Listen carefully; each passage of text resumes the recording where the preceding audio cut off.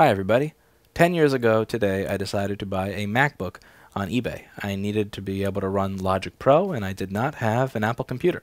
It arrived broken, so I contacted the seller, got myself a partial refund, and used that partial refund in order to buy some parts to fix it. I got it to work, and when I no longer needed to run that session, I resold the machine because I personally did not want to be in possession of an Apple product, and I made about $200 to $300 of profit. I thought to myself, I'm broke, I just lost my job, but I made $200 to $300 for 15 minutes of my time. Let's try doing that again. And that snowballed over the past 10 years into the business that I have today that supports 7 employees and has a YouTube channel with almost 700,000 subscribers, that has a business and a name with a worldwide reach, and that teaches component level repair to millions of people every month, which I think is pretty cool. But I still remember back in 2009 when I just had first started my business how desperate things were at times. I remember living in an apartment while I was saving up to get an ultrasonic cleaner like the Crest that I have behind me. I was living in a place that was infested with termites. And when I called the landlord to complain about it, he says, like, you know, what's your problem? They're not, what are you, Pinocchio? They're not after you. As if I should not complain about there being termites all over my apartment because I'm not made of wood. Typical Brooklyn slumlord.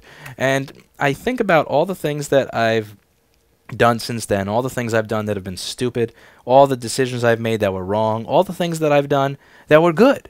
And what sticks out above everything else, and what I have the most pride in, is being able to educate and teach all of you how to share in the success that I have and how to do what it is that I do. Giving people the confidence when they watch somebody as stupid, ignorant, incapable, and incompetent as myself fix something successfully. Giving people that confidence of, wow, if that dumbass on the screen can do it, then surely I can try it, has given me a sense of accomplishment and pride that I was able to encourage somebody to live up to their full potential. And it's something I wouldn't be able to do without all of you.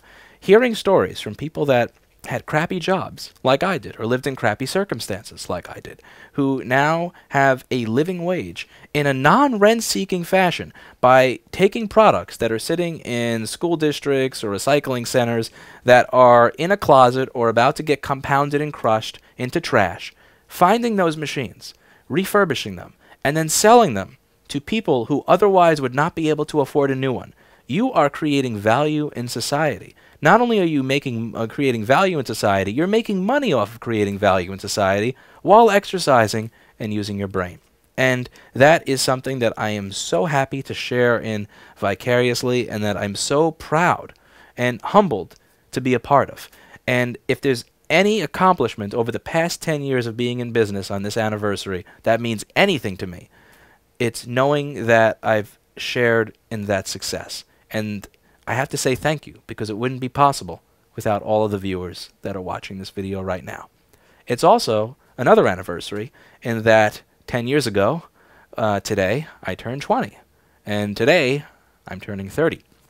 And I look back on it, and some of the things that I'm really, really happy about, other than teaching, is also just watching the culture shift slowly, pushing back against the tide of not owning any of our devices. I see how the word refurbish is slowly being redefined as counterfeiting. I see how the words own are slowly turning into lease. And I like being able to wake people up to what is going on so that they can start to slowly push back against it and spend money with companies that are not doing that to them.